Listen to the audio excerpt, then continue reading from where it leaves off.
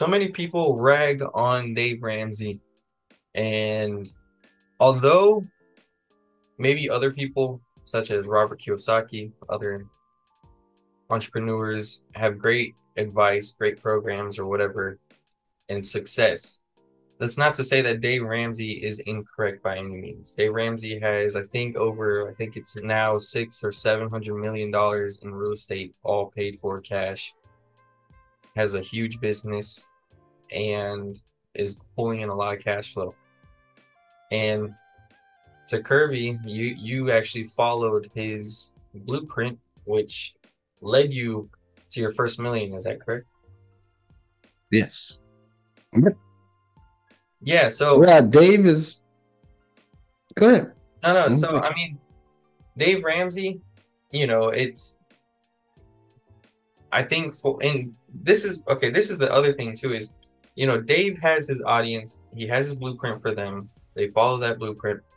But Dave has said in podcasts or in interviews, if you're trying to hit the Deca millionaire or centi millionaire or billionaire mark, he says the baby steps aren't for you.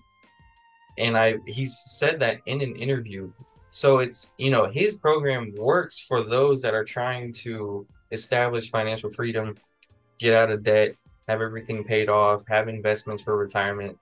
And there's nothing wrong with people that want to have that lifestyle over, maybe some entrepreneur that's trying to build, real estate empire or real estate or not real estate, but a business or something of that sort. I'm sure Dave is aware that people have money leveraged in order to reach those high net worths. But it's not to say that his program doesn't work because it clearly does. There's people that follow his program that are way better off than the average individual. And if you don't know how to manage consumer debt, you're going to fail as an entrepreneur. And the thing is like you said, Dave understands that. Um, Dave message, I believe, is for 80% of the world. 80%. And what I'm saying 80% because the other 20% is past that level of needing the knowledge to live a comfortable life. But most people in the world are in debt. Most people in the world are living paycheck to paycheck. Most people in the world can't. Alex mom is texting me right now, y'all. I'm in trouble. But most people don't have any money in retirement. Most, not all, but most. And Dave's message is for most people. Now, if want, again, we talked about this in another video about how social media influencers want to tell you how this is and how that is, and understanding the math of it and this and that. Dave Ramsey has the best line for it. If these people understood the math, understood how leverage worked, understood the percentages and ROI and all that, they wouldn't be in the situation that they're in now. So for all of the YouTubers out there that points out that Dave Ramsey is so wrong, he's right for the people that need it. He's right for majority of the people. Now there is some nuance of people, myself, I'll point out one, that I went through the Dave Ramsey steps. Like you mentioned before, I made my first million off of Dave Ramsey's baby steps. But I also kept learning and getting the aptitude to understand leverage, understand ROI, understanding cap rate and things like that. And then I started to use leverage to grow it at a faster pace. But people don't need it at a faster pace. People just need a pace first. People, most people won't even get to $1 million net worth. But Dave Ramsey can for sure. Like Grant Cardone say, do you want to get rich quick or do you want to get rich for sure? Following Dave Ramsey's steps will get you there for sure. Following Dave Ramsey's steps, if you make it to baby step 6, you will have a paid off house. That's most people's pain point, is their cost of living. The other pain point that people have is not having money in retirement. If you follow Dave Ramsey's baby steps of investing 15% of your income, You will have money in retirement to stack on top of your 401k, to stack on top of your pension if you happen to have it. So those things will get you there. Following Dave Ramsey's baby steps will set your kids up to have some money to go to college, depending on how early you started the baby steps. So they don't have to go into the financial ruins and the financial hardships of all these student loans. If you listen to Dave Ramsey on a regular, and for those people that got kids going into the college realm, stop sending your kids to four-year universities for the first 2 years, because only thing it is liberal arts, and they can get it at any regional accepted college, and then they could transfer for just their junior and senior year. It will save them hundreds of thousands of dollars in student loan debt just right there. And that puts them in a better place. And then while they're working in these community colleges and things like that, they're working, stacking their money so they can pay their way through their junior and senior year, get some grants, get some scholarships and things like that. Stop falling into the emotional decisions. And Dave Ramsey talks about that. And that's 80 to 90% of people. They fall into the emotional decisions. That's why they're in the current situation that they're in. So I will never, ever, ever, ever, ever, ever talk bad about Dave Ramsey, because I know how much he helped me. I know how bad I was, and I was bad. So me talking bad about Dave Ramsey, and I know it worked, that'd be a fool's errand. The help that he gave me, I know what he did. I know what he's saying. I understand what he's saying. I know if you follow Dave Ramsey, he understands leverage because he went through that route before. He was successful at it, but then hard times fell on him, and then he rebuilt himself again. Most people can't even get themselves out of $10,000 worth of debt. He got himself out of millions of dollars in debt, and then regrew his net worth to over $700 million. So people go on YouTube and listen to these people saying Dave Ramsey don't know what they're doing. Dave Ramsey don't know what they're doing. Dave Ramsey don't know what he's talking about. But this guy's tried and true and been sharing his story and information 20, 30 years. You listen to somebody who just built a YouTube channel in the last 3 to 5 years, and then you don't even know if their net worth is true. Do the math that they use, do it calculate out right for people that have financial literacy? Yeah. But most people don't have financial literacy. If they did, they wouldn't be sitting there watching those videos, because they would already have money in their pocket. And most people don't. So that's my diatribe on Dave Ramsey. And y'all haters, y'all need to stop.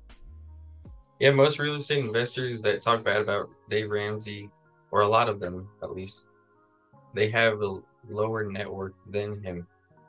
And I hear a lot saying, oh, Dave's strategy of paying cash for properties is a horrible strategy.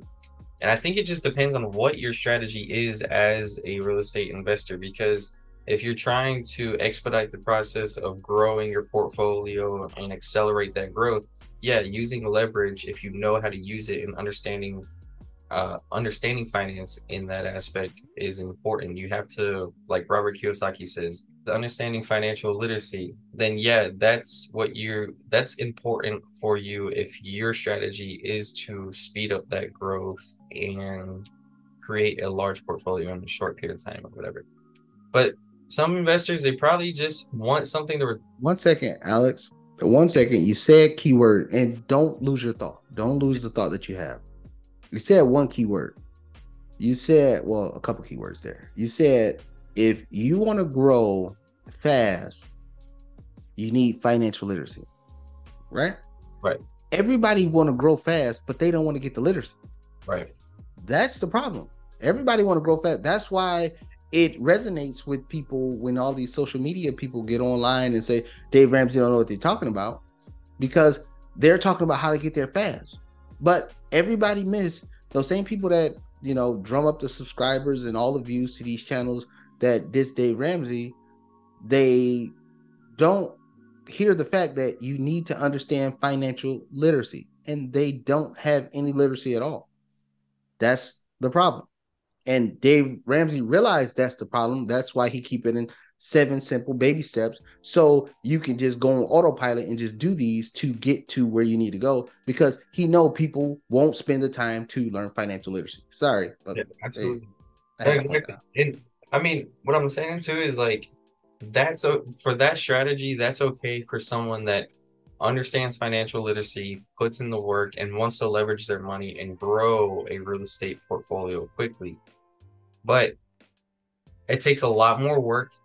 Robert Kiyosaki talks about it. Grant Cardone talks about it. They say it takes a lot more work. You have to put in the work. But there's nothing wrong with the strategy that Dave Ramsey teaches. If someone has a high enough income and they just want to pay cash for properties and use that as a retirement, there's nothing easier than owning a paid for property and just collecting your rent and paying property taxes and insurance when it comes up. Because we both know with the paid for property could go vacant. You still don't have a monthly liability. So it's a lot less stress. And for someone that just wants to remove that stress from them in that strategy, there's nothing wrong with that. And that's what the Dave Ramsey followers or what Dave Ramsey teaches, just paid cash for property. So I think it just depends on your property. Or depends on your strategy. It's not to say that one strategy is better than the other. It's just what does that individual want for their real estate portfolio. Yeah, But no, I agree 100%. And like you said, I did the Dave Ramsey process, and it was autopilot. I just followed the 7 baby steps, 6 baby steps. Uh, I know it's 7, but always stop at 6. Kirby's not uh, giving any money away. yeah, but the 7 baby steps, I followed it to the core. I just followed it word for word, and it was really autopilot. And then at the time, I had no financial literacy. I just was on autopilot. And then as time grew, the money grew, and then I started implementing myself to get more financial literate, get more financial literacy, get more financially literate is what I was trying to say. And then that's when I started pivoting, using the Grant Cardone methods, using the Robert Kiyosaki method. I have properties that paid off. I don't have a care in the world about them. I mean, I still want the tenants to pay, but if a tenant move out, it's not like, oh, the world's coming to an end. Oh, I got to hurry up and get somebody in there. I mean, with the cash flow that's coming from my paid off properties and the cash flow from my other properties, now I still got 2 properties vacant right now. I'm not sitting here sweating about it because I know I have cash flow coming from that. But if I was just 100% leveraged to the hill, then I would have some work, because now I'm like, oh, I got to rob Peter to pay Paul. Got to take from this property to pay this property. And I just keep going on with the methods, and that's something that I will always give Dave Ramsey credit for. He saved my life, and I'm not saying it in a figurative sense. I'm saying it in a literal sense, because I was in a very, very bad place. So again, the haters got to stop hating, because more people need Dave Ramsey information than the information that these social media fools are putting out. Exactly. So all that being said, guys, leave us a comment down below if you got any comments on Dave Ramsey. Share this video, subscribe, and we'll see you guys on the next one.